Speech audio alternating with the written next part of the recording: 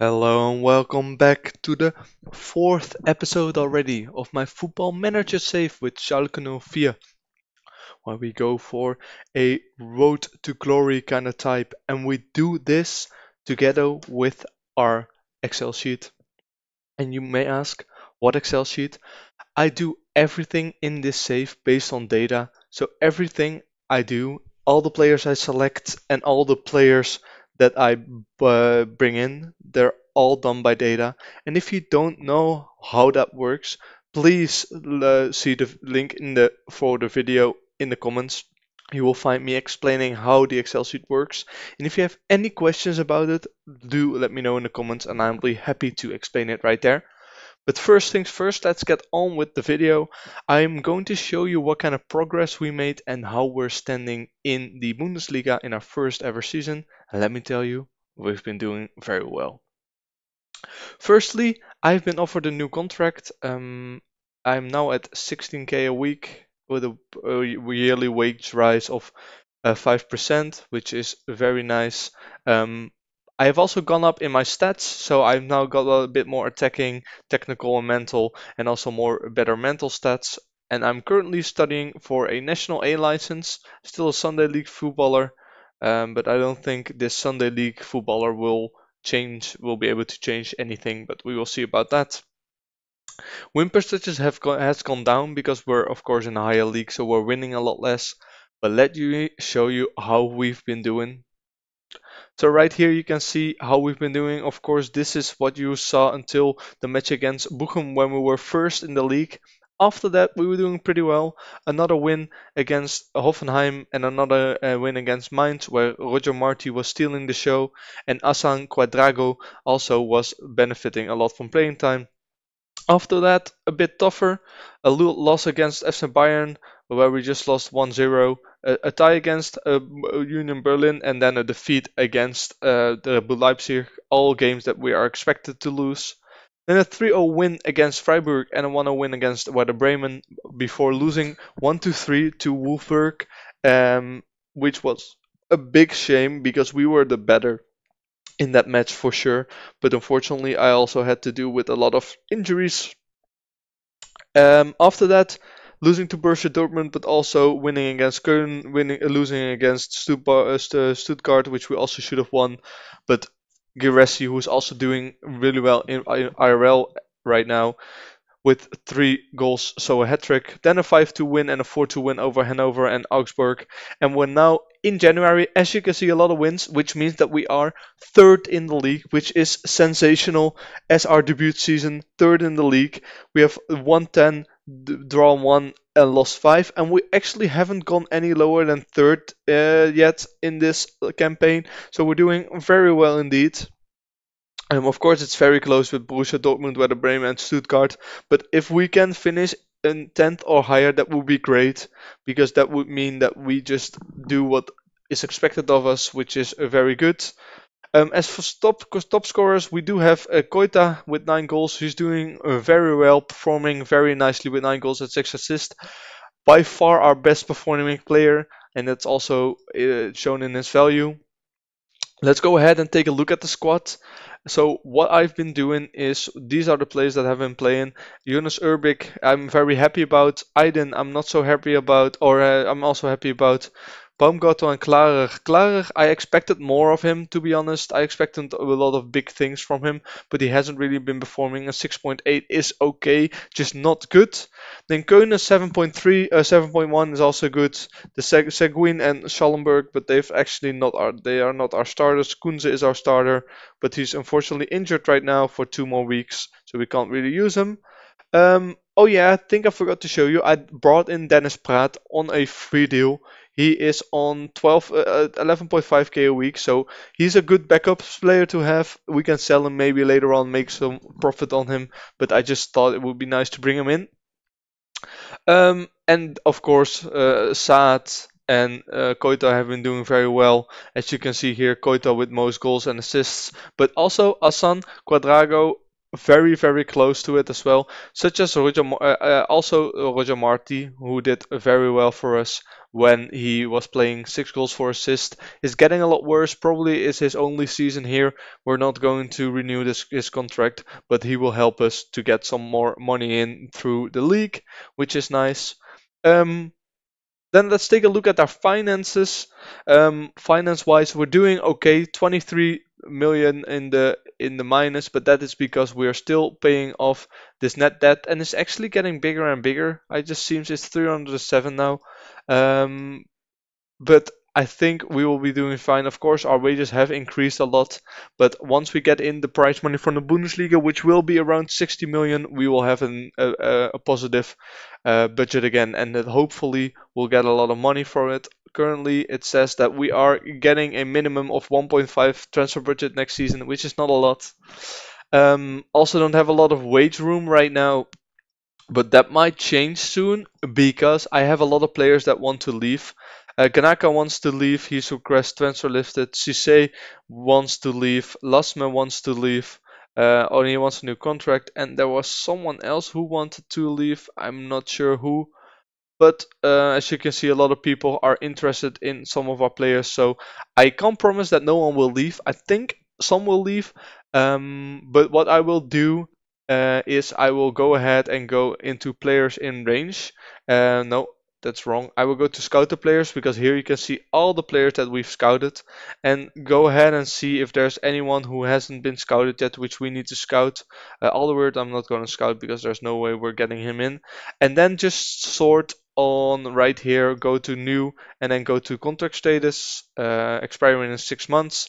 And then you have all these players who are expiring in 6 months, and these are the ones that I really want to find out how much they want, or how much how good they are, if they are good for our team, and if we can just see how good they are internally and maybe bring them in if we want to.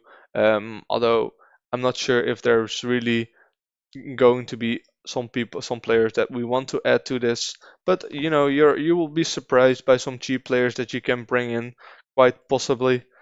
Um, so let's just scout all of these players. Let's go to report into all knowledge, and then once they're in, we just take all of these, plop them into the Excel sheet, and then we can see which players it might be worth to get into our club and see if they can help us move forward. It's going to be on very cheap wages because we don't really have a lot, but we will see about that. Anyway, that's going to be it for now. I'm going to see if I want to make any changes. As I can see, Alias right here is going to be free for us to pick up. That would be very nice. But I'm just going to go scroll through this, see if we can grab some players in, and see if anyone would like to join us. And I will probably see you back at the end of the transfer window, or if something else important happens. And before I leave, I just wanted to show you one thing. I think it's still in my email somewhere. It should be right here. Hassan Guadego is named the European Golden Boy. So as you can see, for the likes of Erling Haaland, Pedri, Jude Bellingham have won it, and now Hassan Guadego, which means that his transfer worth has skyrocketed up to 61 million to 76 million. But of course, I'd rather not sell this guy because he's come through our own academy. He's our own player, so he would be very, very nicely to just keep around until the end of the day. He's also very versatile, can play almost anywhere, so he's probably going to stay for a while. I'm going to do my best to just keep him in-house. No other new contracts for other players. Once, if you take a look here, a couple of contracts are expiring. Tobias Moore, who was good for us last season, he's doing okay for us, but he's just a sub. I'm not going to renew that. His contract. Roger Marti, I might renew for another year, but I'm not sure. And Franco Vasquez has been injured a lot. When he's playing, he's not playing very well. I've been playing Roger Marti over him. The reason why my Excel sheet says he's good is because of his mentals and because of his technicals, but if looking at the physicals, he's past his prime. But he was a good addition anyway. He's on cheap wages, so it doesn't really matter. And all of these players might need a new contract later, and the most important one would probably be Matriani. I would like to keep him around, but we'll see about that. Guenafogi, I'm probably not going to renew because when he's playing, he's not playing as well. So I've been starting. Where is he? Baumgartel over him. He should be right there. Yeah, there he is. Because Baumgartel is doing a lot better than him. Not quite a lot, but he's still 28, so he's still maybe some room to grow. You never know. Anyway, that's going to be it. I will come back to you once I've done some transfer business or if anything important happens. So here we are, back again. I will show you what kind of transfer business we did, and then I will pause and I will come back to you at the youth intake that we did. So first things first, I'm studying for my National A license, which I probably already showed you. And meanwhile, we did, I think the first time I started, it was around here, the beginning of January. We then won 7-2 to Borussia Mönchengladbach, had two very tough losses against Bayern and HSV. They had like, if you look at this match, they had like no XG, 0.4 XG. We had 1.77. And that had one big important thing happened because we lost those games, but at those games we already lost a big signing, and I will show you who left the club. If you go to transfer history right here, you can see here with on the top Sekou Koita, which we brought in for 8.7 million, and did wonderfully for us. Scored 31 goals and 17 assists.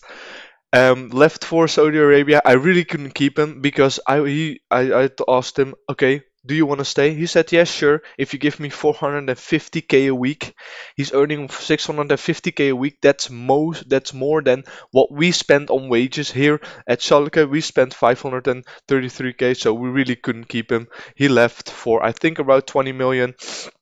Of that 20 million, we didn't see anything, barely, because everything went into our transfer budget and we really didn't get anything back from it. We do have a transfer budget of 3.9 million now, because I didn't decide to bring in a big money signing for the money and I couldn't really find any value for money deals. So what I did do is I did bring in one replacement for him, Ben Stardai, a very young player, 19-year-old, can still improve. As an attacking forward, is very well-rounded, can play anywhere in defense or in attack. So really looking forward to see him develop next to Asan, our wonder kid. So let's just see how he will do in his first half a season. And then next things that also happened is Brian Lasme has left for 5 million, our backup striker. He wasn't getting a lot of playing time. He wanted to leave, and 5 million is a lot of money to get from him. Only played 13 games for us, scoring 5. He wasn't really playing a lot. And I was happy to let him go because he wanted to go. Then Paul Seguin also happened. Has been with us from the start. 4.2 million. Played a lot in his first season. Then started to play less and wanted more playing time. So left for 4.2 million to Stuttgart. We also sold Merkin already got sold. Marius Muller already got sold. Ganaka we did sell. Our backup left back. We picked him up for free last season, didn't really play him, and sold him on for 1.6 million. So that's some good business right there. And I think that's all the persons that have left in this transfer window. We did gain some players in the. We bought a lot of players. We sold a lot, so we had to bring in some people in.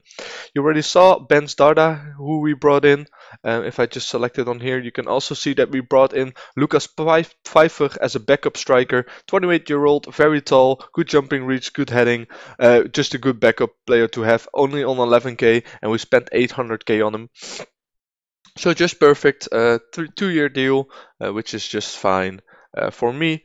Then we also bought in Maximilian Mittelstadt, which we actually brought in as a replacement for the guy that we sold, Kanaka. He is doing. When I look at my data sheet, he is a little bit better, but he's on cheaper wages. He expects to be an impact sub, and he's already made one appearance for us as a backup. Only 625k, so not very expensive. And our main team is currently looking like this. So I put Dardai in here. Luca Pfeffer comes with us, Mittelstadt comes with us, and Saad comes with us. So this is basically how we're looking. Finn and Dennis also want to leave. They requested to leave, but I couldn't really let them go yet, and they will probably leave at the end of the season. Also, Tempelman and Cisse will probably leave. This guy is already leaving on the free transfer next season. So, if you look at the league, the last thing I wanted to show you before I just switch into the youth system or the youth intake, we're still in fourth. We're losing a lot more games, but everybody is. I feel like Bayern and Hoffenheim and Wolfsburg aren't getting very close. But if we just lose a couple more games, then we're somewhere around the seventh. I think fourth isn't very realistic, but we'll see how we're doing. We're just winning a lot of games. We're also conceding a lot of goals. So I think next season we might want to upgrade our defense a little bit, but we'll see about that and how much transfer money we actually get. Transfer budget, because if we get enough, we can buy some really nice upgrades. We do still have a tough couple of games. Bayern here, also Hoffenheim is pretty tough. By Borussia Dortmund, but at the end of the season, we do have only Augsburg, Hanover, and Mönchengladbach, which should be easier. So if we just survive this, then we could probably come in, I think, around 6th or 7th. That would be nice. Probably 7th or 8th, because we don't really want to play European football yet. We don't have the team for that. Anyway, I will come back to you when I get the youth intake, and I will show you what kind of good players we got. It says we're getting a good defensive midfielder and strikers, so very curious about that. I will be back in a bit.